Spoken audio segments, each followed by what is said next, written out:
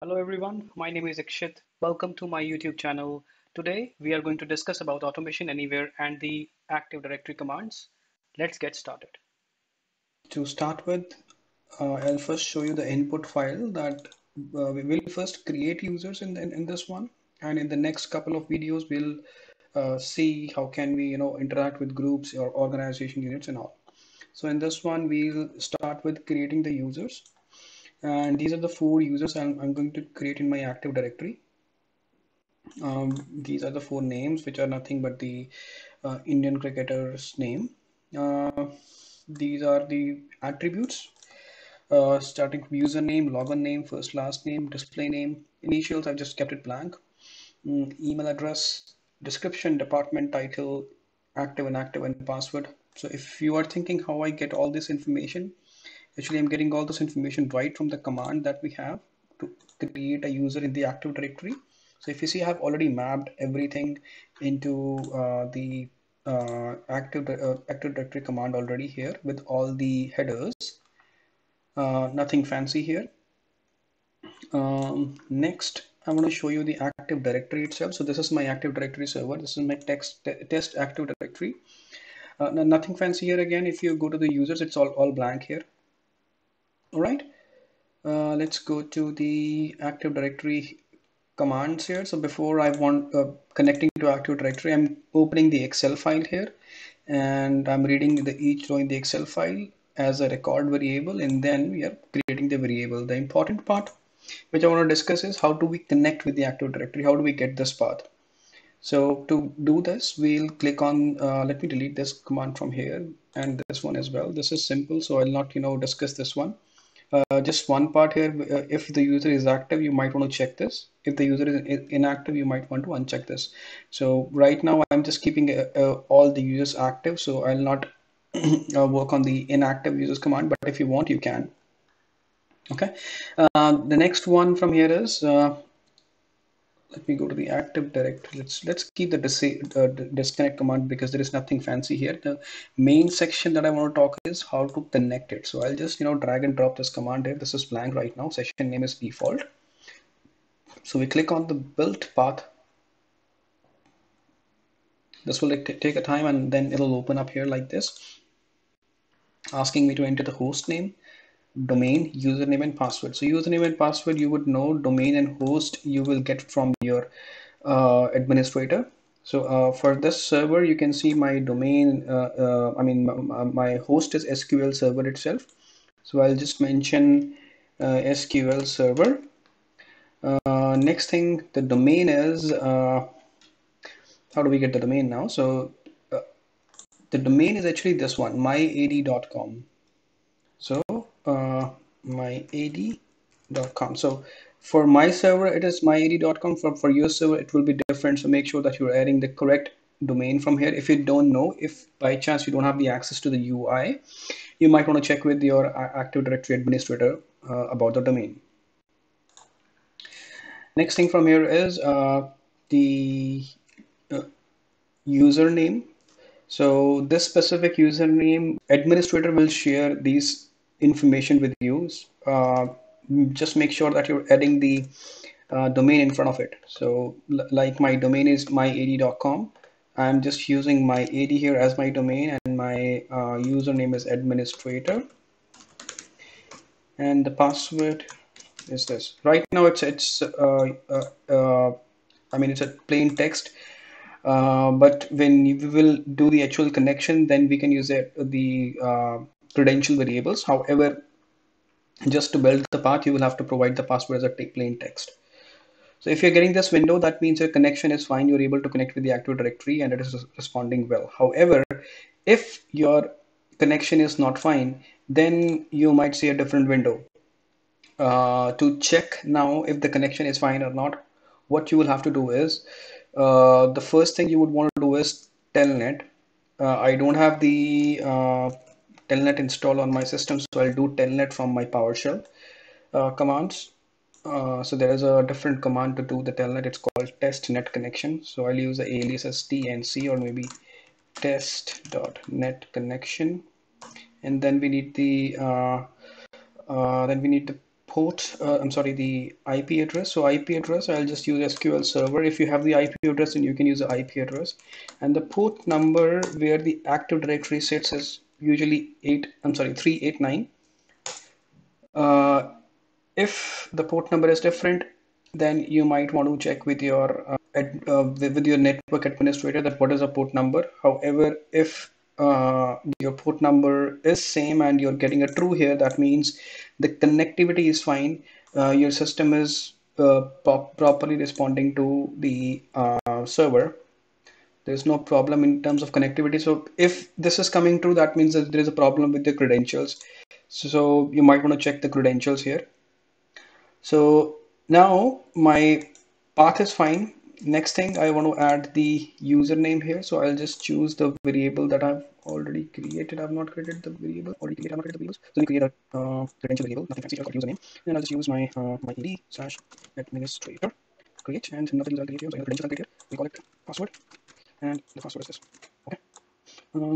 It's going to be my username, and this is going to be my password.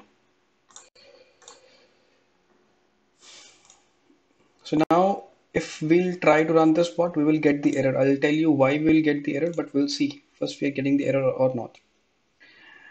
Bot started running and we will get the error right at line number 4 while we'll try to create the user. It says unprocessed continuation reference or references. Why we get this error is we need to understand now. The domain path that we have given is fine. However, we have not properly informed the Active Directory where to create this user. So just like folders in our normal Windows Explorer, Active Directory also has folders. So if you see here, these all are folders. So we have given a path to the Active Directory to create the user directly here, and it will not able to create the user here. So we need to provide the proper folder where that user has to be created. So the proper folder name here is users. So what we'll do is we'll go back here, right? See here, it's giving the proper information here as well. So while we are working with users, we'll have to provide the CN, which is nothing but sometimes called as a common name or sometimes called as canonical name, separated by a semicolon, make sure, and then the rest is same. So we'll just save it. Now it will work fine. So now we are saying the Active Directory to connect with the server. This is my Active Directory server, and then in this folder, go ahead and create the users. Okay, so we'll run it one more time, and I'm using Excel basics. That's the reason you're not able to see the Excel command coming up. So there we go, and this time it will work.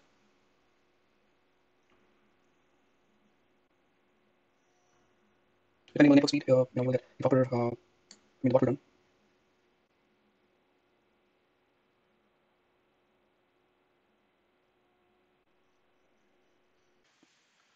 All right, bot run is successful. Let's go to the Active Directory and check users are created or not. Let me refresh, and I can see that Rahul Dravid, Sachin Tendulkar, Suresh Raina, and Dinesh Karthik is created. This is his email address. And one more thing, if I go to the Excel file, I want to show you that the difference between username and login name.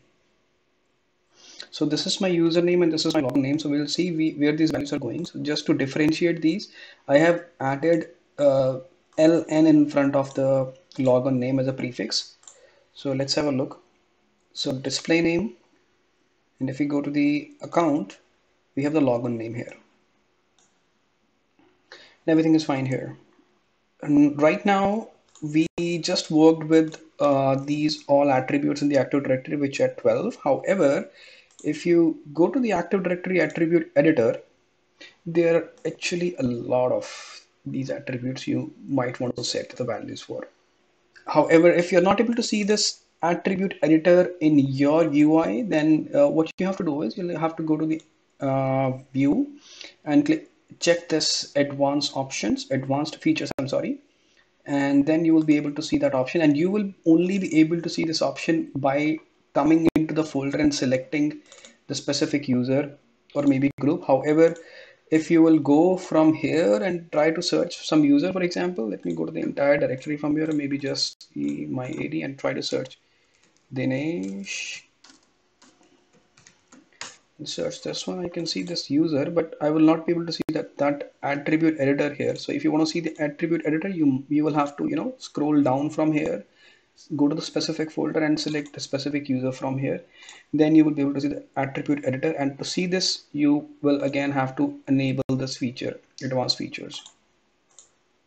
Okay, so now these all are the attributes and these are all are the values. We just played with 12. However, let's say you want to update the value of any of the attribute that we already set, maybe department or any other attribute which is mentioned here. So how do we do this? So I'll just work with one from here, and then you will get the idea how to work with others.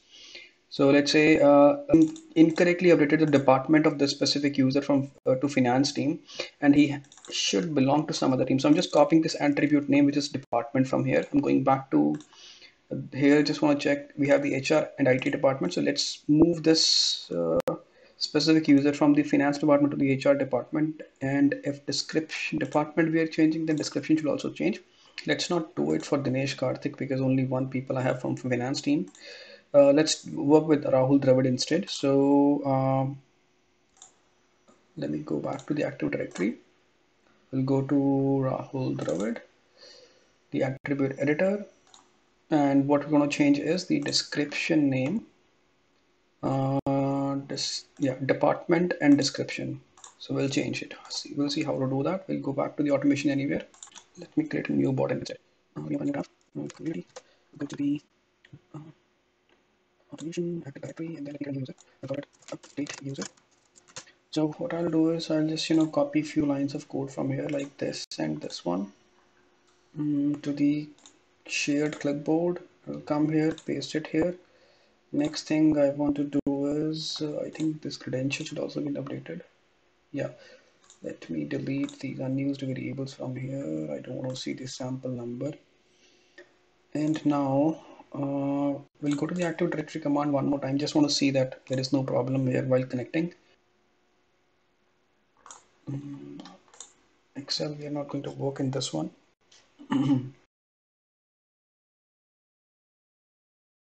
Use this set user property. Yeah, this is the command. Yeah, so logon name is the same that we have here already, which is going to be the account, and we'll get the logon name from here. Oops, I'm sorry, let me just cancel it.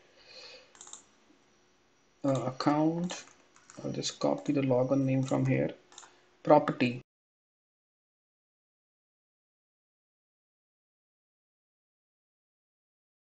so description. Okay, and the value that we want to update is finance department. Okay, let me just copy it from here itself, this value as well.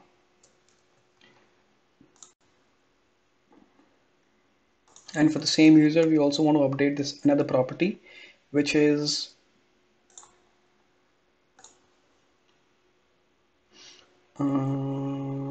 department.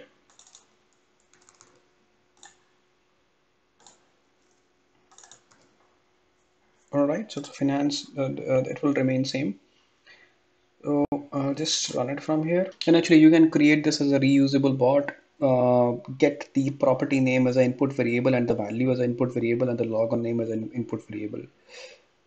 So this will directly go and change the properties for the specific user. So this should work fine. Let me just cancel this one, refresh it once just to see everything worked well.